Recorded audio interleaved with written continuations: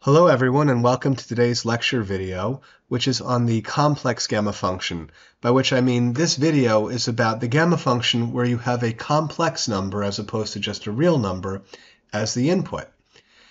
And so what I'm going to do in today's video is define the gamma function where you have a complex number as the input instead of just a real number. So this is the gamma function as a function of a complex variable. I'm then going to show that from this definition of the complex gamma function, it follows that the gamma function as an integral converges for all complex numbers with real part greater than 0. That's going to be a direct consequence of our definition of the gamma function of a complex variable. But interestingly, it doesn't stop there. We're also going to show that the gamma function can be extended to the entire complex plane. The gamma function has a valid definition for all complex inputs, with the exception of 0 and the negative integers. And this process of extending the domain of the gamma function beyond the limited domain in which it was initially defined is known as analytic continuation. So how can we extend the gamma function to complex numbers? Well, maybe we should start by remembering what we did in the case of real numbers. We developed the integral definition of the gamma function. Remember, the gamma function is this function that in some sense interpolates the value of the factorial on non-integer inputs. And we found that if x is a real number, then gamma of x is the integral from infinity to 0 of the function t to the x minus 1 times e to the negative t dt. And we found that that integral converges if x is greater than 0. So a natural question would be, once we start talking about complex numbers, is what happens if we replace our x, which is a real variable, with a complex number, which we can denote by z? Well, let's replace x with z in this expression and see if we can just make sense of that. So we would write gamma of z equals the integral from infinity to 0 of the function t to the z minus 1 times e to the negative t dt. So it's easy enough to write z in place of x there, but what does this integral actually mean? Well, to think about that, we need to think about what happens when we take a complex function of a real variable. In general, if we have a complex function of a real variable, we'll take our real variable here to be t, then we would write f of t equals u of t plus I times v of t. In other words, this function takes a real variable t as the input, and it gives us a complex number as the output. The real part of that complex number is a function determined by t, that's u of t, and the complex part of the output is a separate function of t, which we can call v of t. So the function is u of t plus I times v of t. So then f of t gives us a complex number as the output whose real part a is equal to u of t and whose imaginary part b is equal to v of t, and this will therefore equal z. So that gives a fairly straightforward meaning to our integral. The integral of f of t dt would equal the integral of u of t plus I times v of t dt. And we can put brackets around u of t plus iv of t.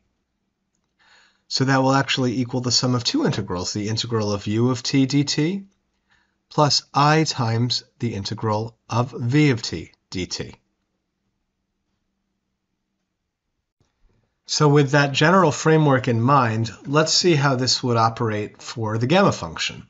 We'll let our f of t equal t to the z minus 1 times e to the negative t. So this will then equal e to the z minus 1 times the natural logarithm of t. That's just the definition of complex exponentiation, times e to the negative t. If that step is at all unclear, please see my earlier video on complex exponentiation. So this will equal e to the a, that's the real part of z, minus 1, plus b times I, that's the imaginary part times I, times the natural log of t, all times e to the negative t. This will equal e to the a minus 1 times the natural log of t, times e to the bi times the natural log of t times e to the negative t. And finally, simplifying this, that first term, e to the a minus 1 times log of t, that would just equal t to the a minus 1 times e to the negative t, I'm just grouping the real terms together, times e to the ib natural log of t. Okay, I'll just move that to the top line there. This will equal t to the a minus 1 times e to the negative t. And for that e to the ib log t, we'll treat that b log t as if it's theta, so that we can write e to the I theta equals cosine theta plus I sine theta, or in this instance, cosine b log t plus I sine b log t. That's just making use of Euler's identity for the e to the I b log t term in that product. So finally, we have gamma of z equals the integral of this function, the integral from infinity to 0 of t to the a minus 1 times e to the negative t times cosine of b log t dt, that's the real part of this integral, plus, here's the imaginary part, I times the integral from infinity to 0 of t to the a minus 1 times e to the negative t times sine of b log t dt. So let's see if this new definition of the gamma function, which is indeed more general than our initial definition, let's see if it's still valid if we restrict our input z to real numbers. So when we do that, when we treat z as a purely real number, then the imaginary part of z, which is b here, would have to equal 0. So when z is real, b equals 0. Now let's sub 0 in for b into this expression. We'll look at the imaginary part first. We'll look at that second integral. If we let b equal 0 there, then we have sine of 0 log t. Sine of 0 just equals 0. So now we have t to the a minus 1 times e to the negative t times 0. That whole expression just equals 0. Meanwhile, if we substitute 0 in for b into cosine b log t in the real part of the integral, cosine of 0 just equals 1.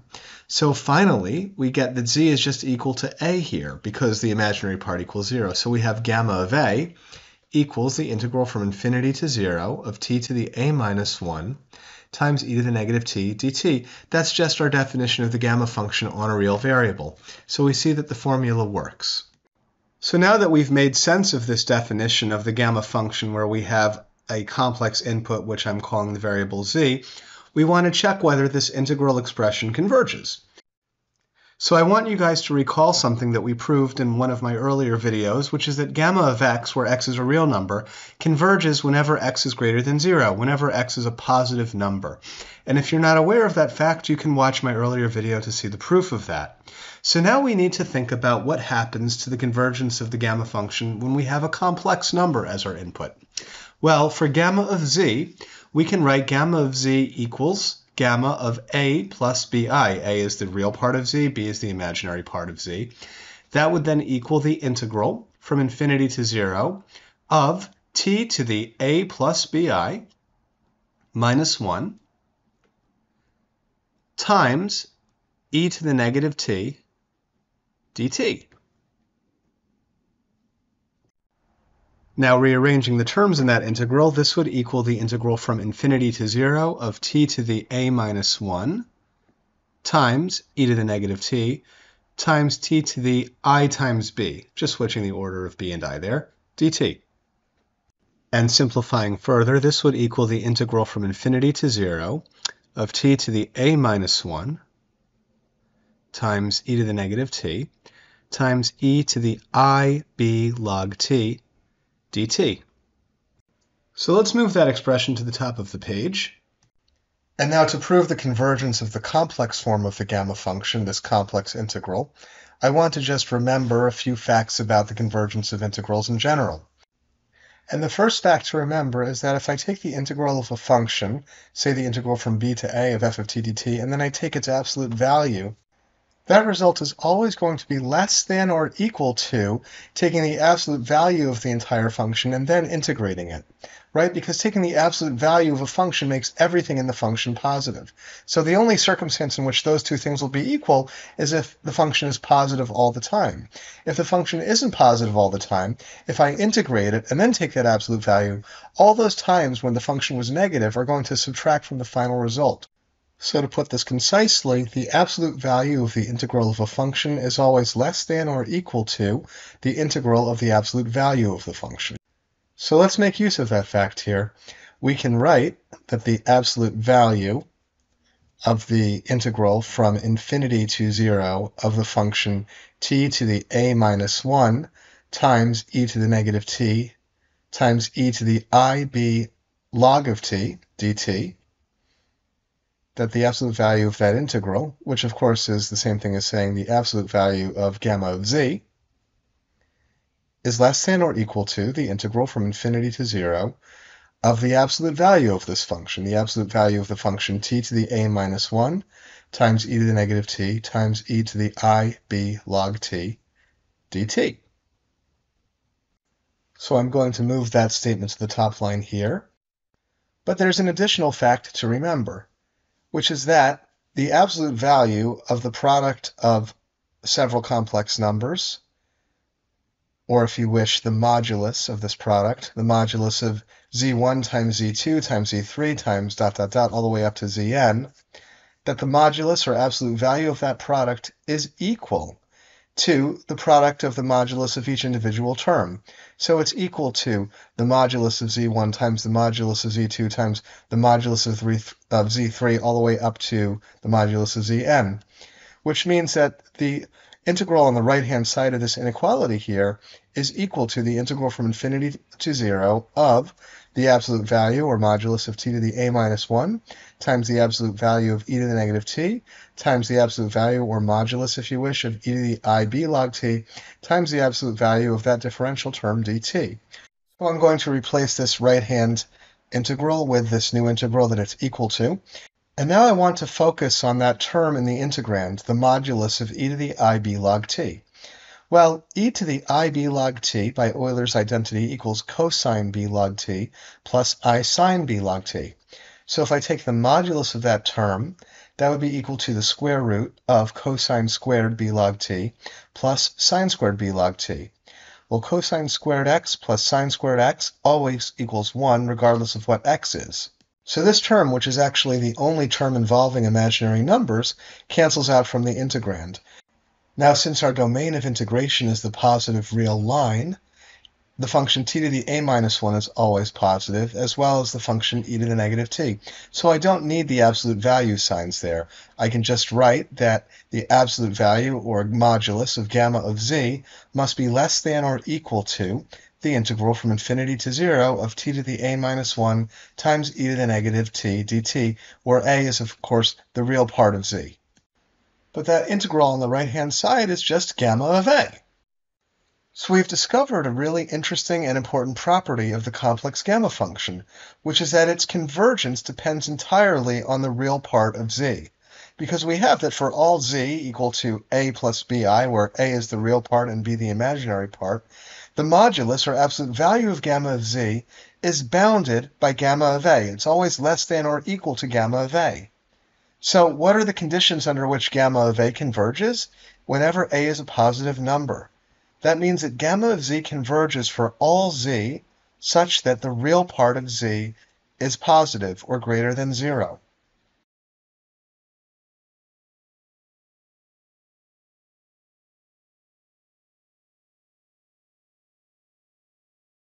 Okay, this bears repeating. The modulus, or absolute value, of gamma of z, where z is a complex number, is less than or equal to gamma of a, where a is the real part of z.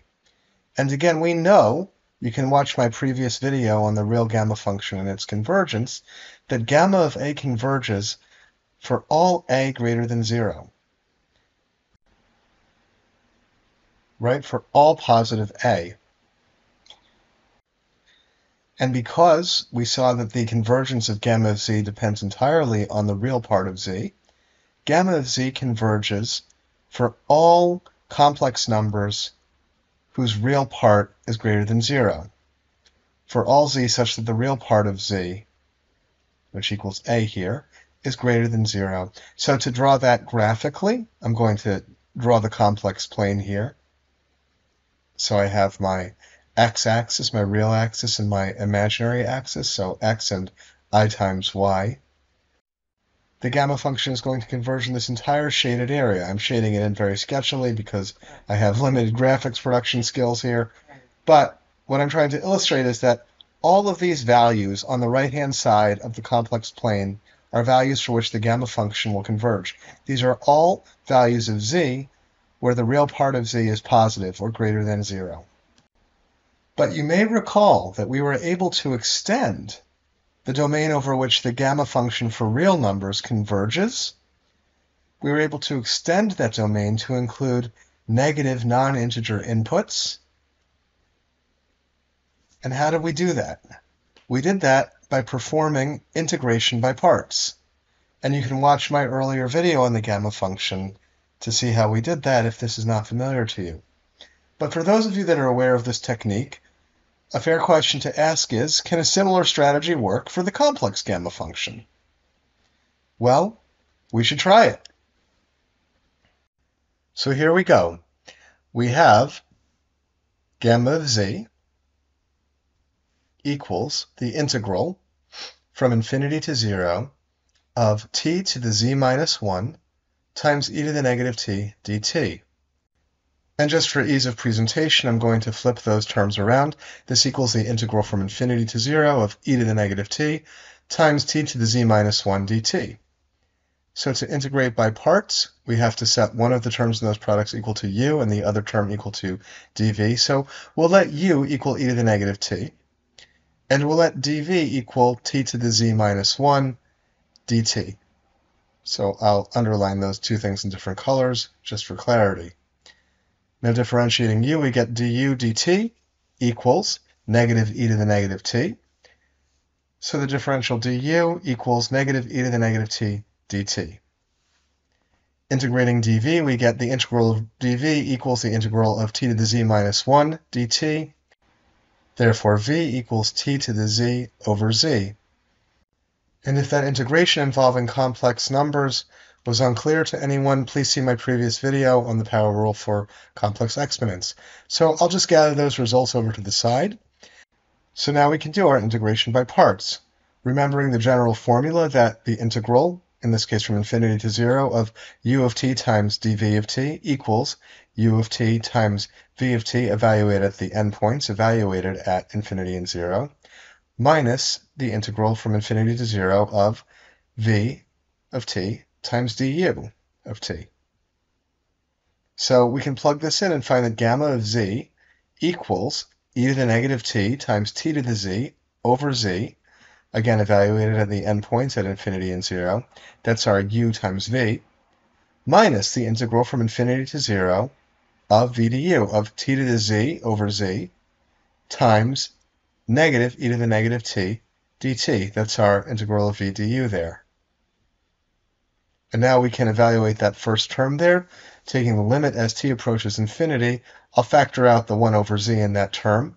And then e to the negative t becomes 1 over e to the t times t to the z minus, again 1 over z will be factored out, 1 over e to the 0, that's the other boundary, times 0 to the z. I'm plugging in 0 for t here. Then I have a minus term in the integrand in that second term. So this will be minus the integral from infinity to 0 of 1 over z times t to the z times e to the negative t dt. And now that double negative, of course, becomes a plus sign, and I can pull the factor 1 over z out in front of the integral since it's just a constant. So let me bring that to the top. We have gamma of z equals the limit as t approaches infinity of 1 over z times 1 over e to the t times t to the z minus 1 over z times 1 over e to the 0 times 0 to the z plus 1 over z times the integral from infinity to 0 of t to the z times e to the negative t dt. Now, because we're dealing with limits, we want to look at the conditions under which the terms in this expression will converge. So I'll look at them independently. We'll look at the first one, the limit as t approaches infinity of 1 over z times 1 over e to the t times t to the z, which I'll just write concisely here as t to the z over e to the t.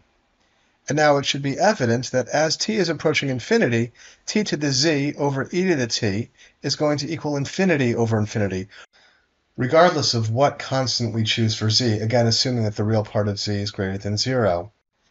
And so because this is an infinity over infinity type expression, we can apply L'Hopital's rule to evaluate it.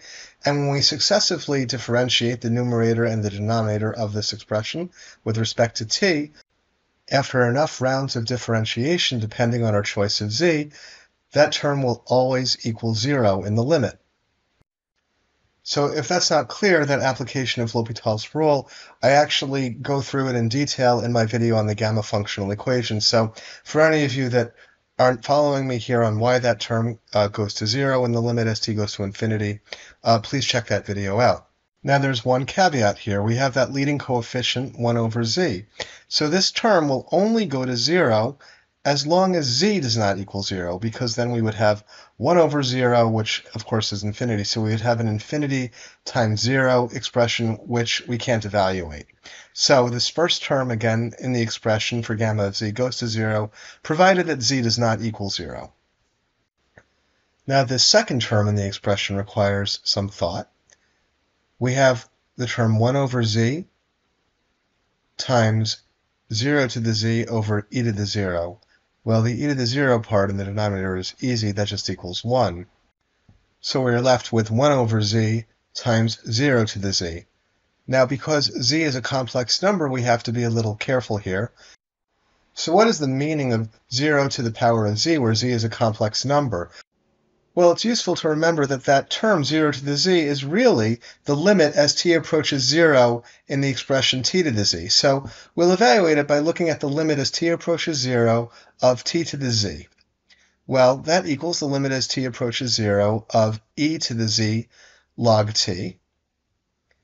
And remembering here that z is a complex number, that z can be written as equal to a plus b times I, we can rewrite this expression as the limit as t approaches 0 of e to the a plus b times I, close parenthesis,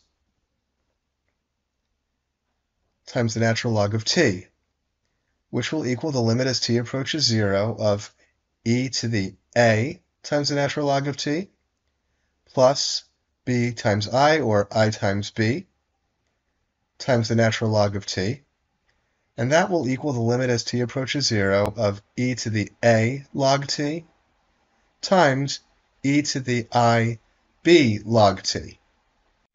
Now a is just a real number, so I can write that this equals the limit as t approaches 0 of t to the a times e to the I times parenthesis b log t, close parenthesis. And now I want to consider the modulus of e to the I times b log t as t goes to 0. Well, remember what we saw before. E to the I b log t, that's just cosine b log t plus I sine b log t. I'm going to draw my coordinate axes here. E to the I b log t is actually just represented by the unit circle, cosine b log t plus I sine b log t. The unit circle has a fixed radius of 1, so the modulus of e to the I times b log t, where b log t would be represented here by theta, the modulus of every point on that circle just equals 1. Okay? Modulus of e to the I theta always equals 1, so the modulus of e to the I b log t, where b log t is represented by theta, equals 1. Now, as t goes to 0, e to the I times b log t would just travel around and around this unit circle with constant magnitude 1. So this factor, e to the IB log t, just has a constant modulus of 1. It's not actually contributing anything to the size of this limit as t goes to 0. But the term t to the a is actually getting smaller and smaller and smaller as t goes to 0.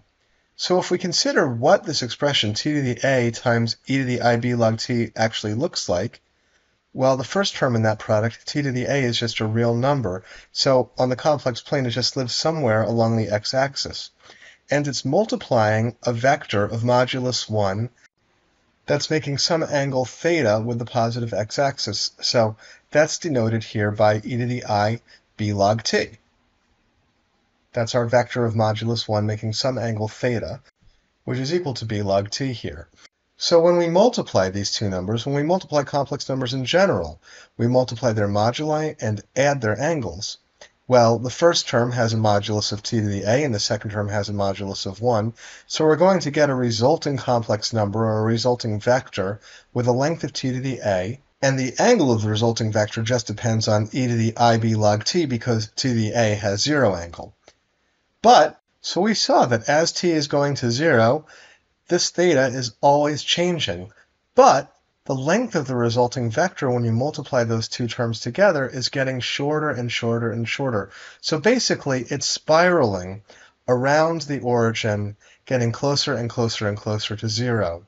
Therefore, we can conclude that the limit as t approaches 0 of the product t to the a times e to the ib log t equals 0. But again, we need there to be conditions on z in order for this term to converge. We already saw that the first term diverges if z equals 0, and that's true for this term as well because we have that leading coefficient 1 over z. So we have a pole in this function at z equals 0. We also encounter a problem with this second term if the real part of z is less than 0, if the real part of z is negative, because then we have 0 to the z, which again equals the limit as t approaches 0 of the expression t to the a times e to the I b log t. If a is a negative number, that would equal 1 over t to the negative a times e to the I b log t. So we have 1 over t to the negative a, and a is a negative number, so that would be 1 over t to something positive. As t goes to 0, this becomes a 1 over 0 type expression. 1 over 0 equals infinity, so again we have a divergence. That's bad. So this second term will go to 0, provided that the real part of z is greater than 0. That it's not equal to 0, it's not negative, it has to be greater than 0. So the result of this integration by parts is that we have a new expression for gamma of z. Gamma of z equals 1 over z times the integral from infinity to 0 of the function t to the z times e to the negative t dt, again provided that the real part of z is greater than 0. So I'll move that expression now to the top of the screen, and here I want to pause and reflect. That integration by parts was a lot of work. What did we gain from that? Why is this new integral expression for the gamma function of any value? Well, in complex analysis, we want to know where the poles of our functions lie. This expression, gamma of z equals 1 over z times the integral from infinity to 0 of t to the z times e to the negative t dt, shows us very clearly that gamma of z has a pole. It goes to infinity at z equals 0. So we call that a simple pole, actually. So this seems to be a fruitful enterprise. What would happen if we integrate this expression by parts again? We can let u equal e to the negative t, and dv equal t to the z dt. And if we integrate by parts again, we get, and I'm going to go a little faster here because I do this integration by parts in detail in my gamma functional equation video, gamma of z would equal, here's the uv part, 1 over z times 1 over z plus 1 times t to the z plus 1 over e to the t, evaluated at the boundaries, evaluated at infinity and 0, plus 1 over z times 1 over z plus 1 times the integral from infinity to 0 of t to the z plus 1 times e to the negative t dt. And when we unpack this a little more, I'm going to start by factoring out those constant terms, 1 over z times 1 over z plus 1, and this will be times, open parentheses, the limit as t approaches infinity of t to the z plus 1 over e to the t minus 0 to the z plus 1 over e to the 0, close parenthesis.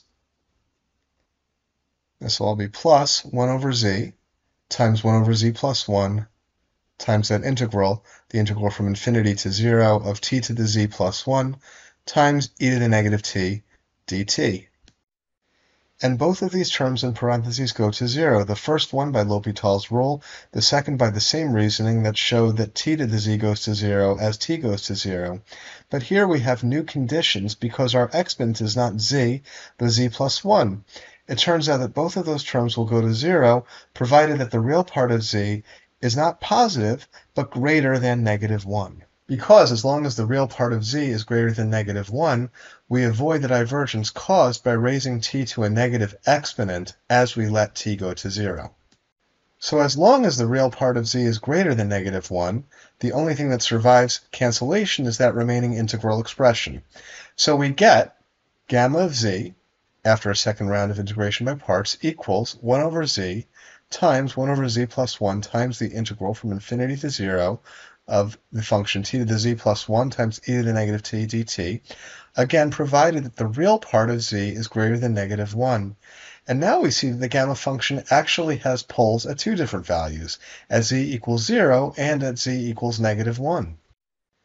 And now something even more awesome happens. Before, we saw that the gamma function, as it was originally defined, was only convergent on the right complex half-plane. It was only convergent in the region where z has a positive real part. Now, however, we've shown that this expression of the gamma function defines the gamma function in a way that's valid wherever the real part of z is greater not than 0, but greater than negative 1. So we've actually extended the domain over which the gamma function can converge. So I'm going to illustrate that continuation of the gamma function by drawing a new dashed vertical line for imaginary numbers with real part equal to negative 1. And the gamma function is going to converge in this new shaded region wherever the real part of z is greater than negative 1. So our new definition of the gamma function, which we developed from integration by parts, is actually valid over a larger domain.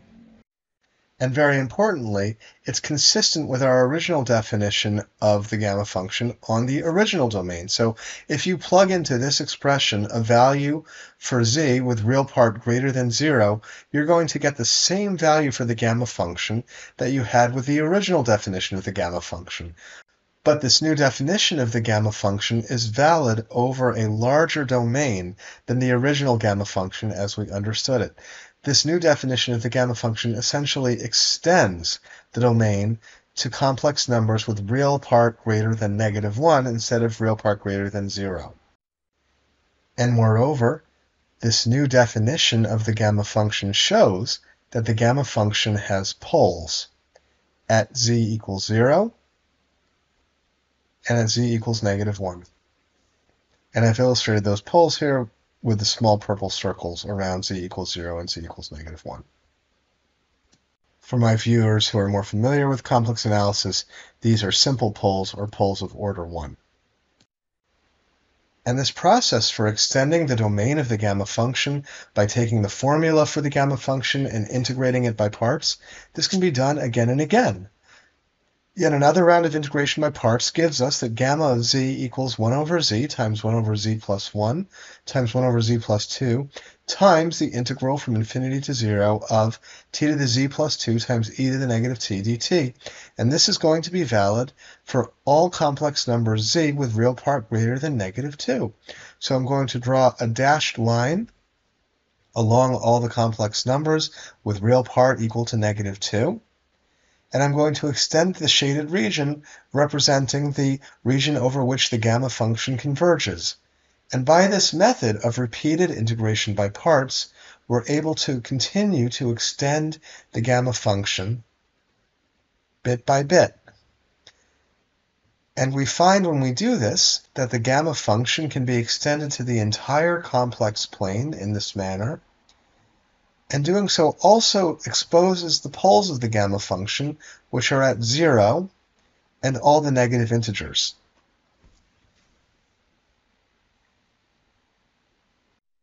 And it turns out that this amazing process of performing mathematical operations on a complex valued function to extend its domain isn't a unique feature of the gamma function. Other functions can be extended in a similar manner or using other techniques, and this process is called analytic continuation. Well, thanks for watching. I hope you enjoyed this video, and if you did, please like or subscribe. Thanks again.